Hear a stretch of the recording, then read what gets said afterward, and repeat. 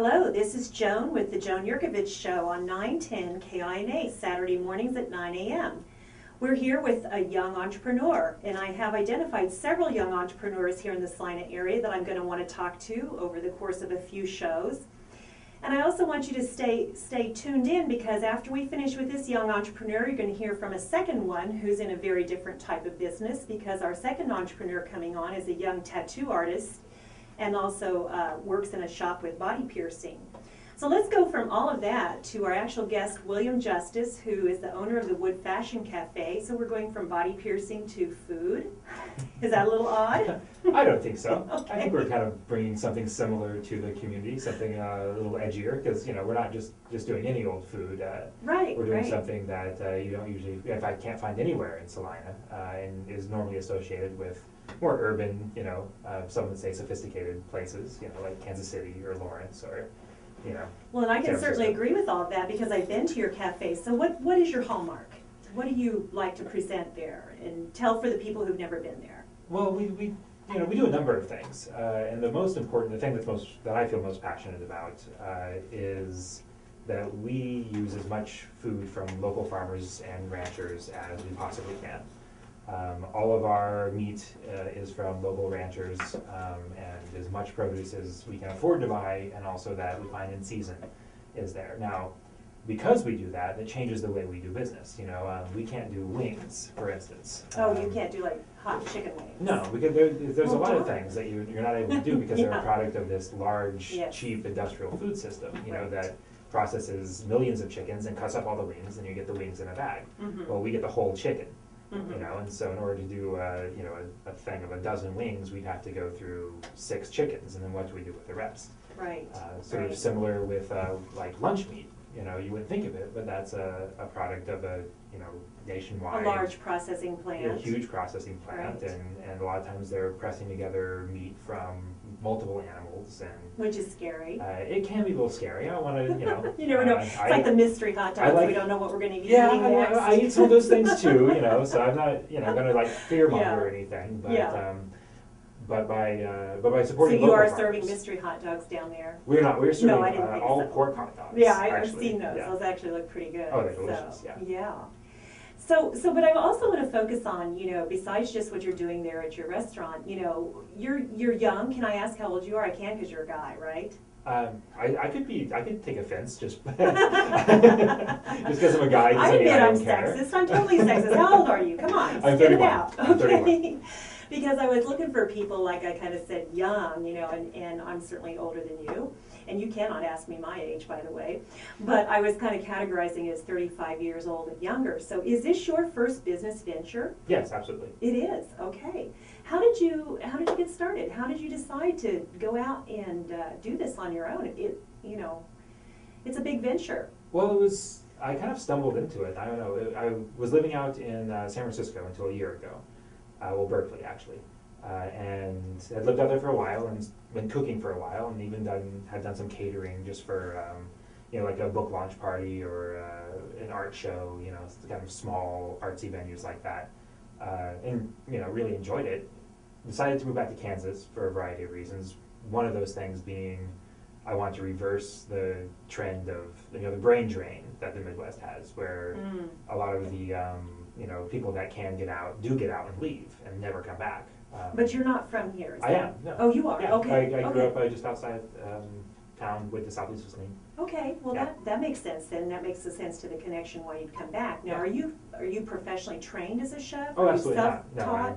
I'm self-taught. Yeah, if I'm professionally trained in anything, it's in writing and literature. Is that right? So Yeah. did you go to college for writing and literature? I was a Russian literature major. Oh yeah. my goodness. Do you speak Russian? A little bit. A little bit? That's interesting.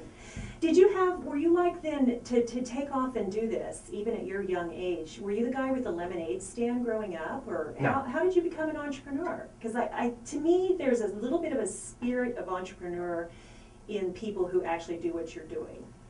Well, I think that it's part of a larger creative mission. I mean, I think that it's the entrepreneurship is part of this larger creative gesture that Right. I have. And so I always love making things, love daydreaming about things, and who doesn't daydream about a restaurant, for instance? And especially where isn't one like what you want. Mm-hmm. And so Right. when we moved back, you know, I'm really just kind of looking for places that I want to hang out in. And if no one else is going to make them, then maybe I'll give it a shot. But as far as the money making thing, that's not which is kind of the hallmark of the entrepreneurship. I mean, it can be. It's like one. Well, it's important either thing. keeping you in business or not. Right. Keeping you in The business fact of is- actually having to make a living so you can Yes. live and do your business. I'm too. working on that. Oh, you're working on that part. Well, it's interesting that you mentioned, because one of the things that came out loud and clear when you talked about being an entrepreneur is the creative aspect. And Webster's dictionary actually pulls that into their definition. Creative, innovative, because I think what you're trying to do is also innovative. You know, certainly here in Salina, Kansas, you know, I would consider it innovative, because you also, you know, you have a greater vision. It also said here that you live in the future. Tell me kind of how your head works, you know, because I'm still, again, so entranced with entrepreneurs, because you know I've started a company myself, Yeah. and it's been very successful Mhm. for 19 years, and this radio show is kind of my next venture. So, Well, do you live in the future in your head? Do you visualize a lot? well, yes, absolutely. I mean, living in Mhm. the future, for sure. But also, I'd like to look as far back in the past as I can too. Your whole many years you have on you. Well, not just my past, but also just the Historically. past of the state. You know, I mean, I think Kansas is a fascinating place, and I think that a lot of us pretend that, you know, the past like 20 years is all that has existed. You know, but the thing that I'm doing with this cafe is what every cafe was doing, you know, 50, 60 years ago. That's interesting. And you know, they were the only product you had was local, and Mhm, you only, mhm. you know, and everybody's, you know, voice was different, and so, you know, you'd find different food wherever you go, and everybody's recipes would be different. And now, you know, the vast majority of money that's spent and of food that's consumed in this town goes to a chain. Right, it's all standardized. It's all standardized. Where you know? where what you're offering is very unique to you Yeah. and your skills and the local Yeah. produce and Yeah, and also supports the local economy in a way that those don't. I mean, Right. the chains, all they provide are low paying jobs, you know, to people that work there. That's the only money that stays in the community. All the rest of it goes elsewhere. goes into the big corporations. Whereas we've put, just in the 8 months that we've been open, I estimate over $30,000 into the pockets of local farmers.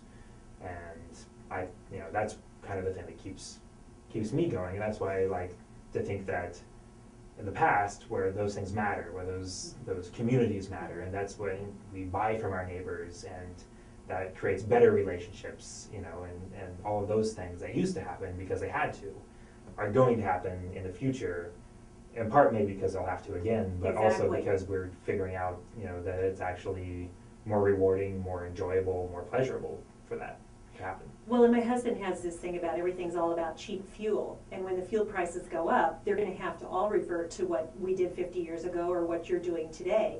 But as you talk about this, William, I just sense this great passion, you know, surging in you. You know, I can hear it in your voice, I can see it in your body language too, that, you know, you're obviously passionate about the process you've created here of, you know, just your vision for this business. Yeah, absolutely, Yeah. absolutely, and I'll tell you where it comes from too. Yes. It comes from growing up out in Mm. rural Kansas, Mm. and the loneliness of it. You know, we were surrounded by fields growing food. None of that food went to me. None of that food went to anybody that I knew. You know, I mean, occasionally you get some sweet corn or something, but the vast majority of the energy out there was desolate. You know, it was all done by machines. Right. That, you know, and people ran them, but it was just one person spinning by once a month or something. And, you know, out there you're kind of stuck, you know, and you don't have, there wasn't a lot of like local culture for independent culture that I was aware of generally. And I also wasn't taught the history of my state, you know, so I didn't know why all these things happened. And why we're transporting it all or exporting it all right. out of our state instead of using more here. right. It's all big business, big farming. Did you Yeah. grow up on a farm then, like a family farm, or yeah, there was more rural? Yeah, it was a rural area, Mhm. and there was a little bit of farming. We leased out some land, but mainly my mother's a collector of wayward animals, and so we just had all kinds of animals around because that's what she does. Right, right. So you didn't go into veterinary medicine or anything like that. You went No. into. Were you someone who liked to cook when you were a young person? I always did love to cook. Well, yeah. that's good. That's good. Yeah, my mom tells the story that I was 10 and making some hamburger helper, and I was raiding the spice rack Yeah. to try to like make it better. And Yeah. so that's Well, that's part of that creativeness as well. So what is it like as far as your work ethic? Because I always think that people, when they want to start a business and they think it's so glamorous to have your own business, your own company, be an entrepreneur, what are your work hours like? Tell us the reality of it. Well, when we first started, I was working 18, 19 hours a day. Oh my gosh. 7 days a week. I mean, it was, because we did this on a shoestring budget. So you like had a pillow and a sleeping bag in the Just closet about. or in the corner of the restaurant? Yeah, I mean, I was there at 4 in the morning, grilling up all the meat on a grill that we had outdoors because we didn't have a full kitchen and we just had like a sandwich press. So I was doing all my meat outside on a propane grill in the morning before dawn, and then opening up and cooking and then doing all the prep. And those hours lasted for a few months, and then I was able to get some reliable people in, and then it went down to like, 10, 12 hours a day.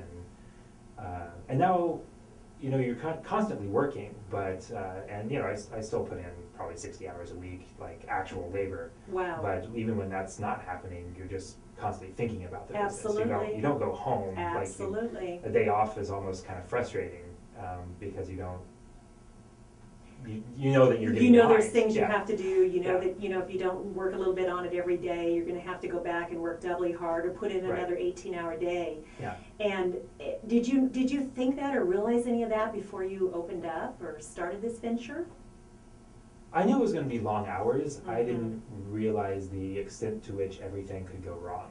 Oh, I mean, no. I theoretically knew. I mean, it's Murphy's Law, and that's actually a family name, so it's present in my mind that anything that can go wrong will, and anything that can't go wrong will. But we've had plumbing issues, leaky roofs, electrical issues, the city turning off our water due to construction. Just you name it. Suppliers not coming in with things.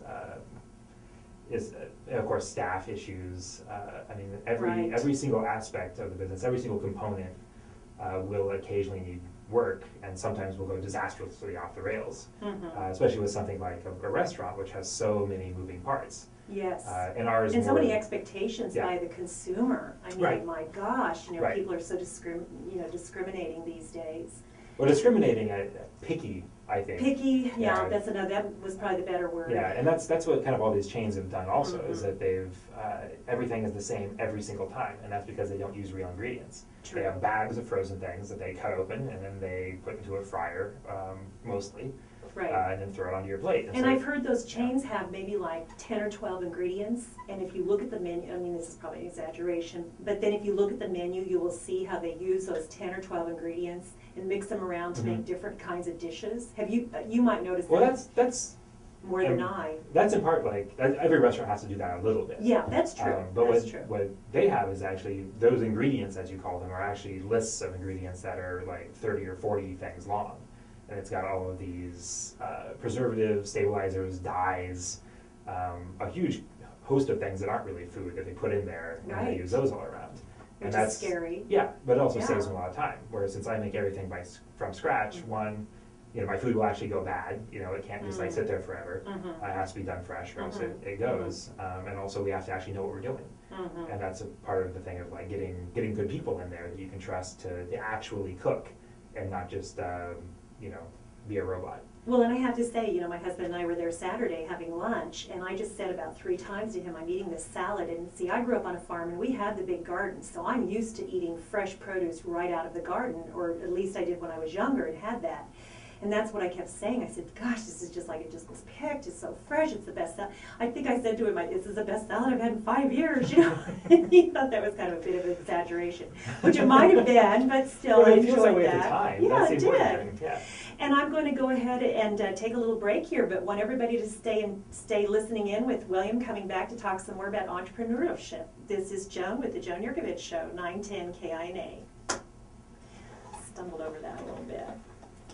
I was thinking about that lettuce salad. I couldn't get it out of my head. It sounds tremendous. I'm a vegetarian, so.